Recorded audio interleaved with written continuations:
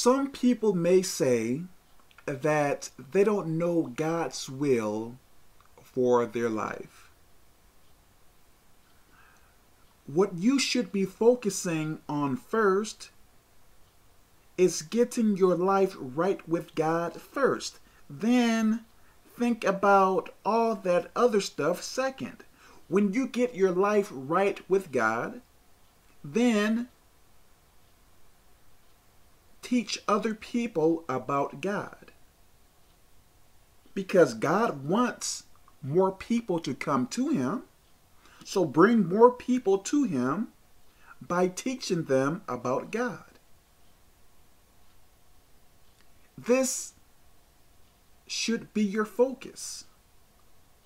You should be focusing on coming to God and getting others to come to God as well. Everything else is going to come to you while you are serving God.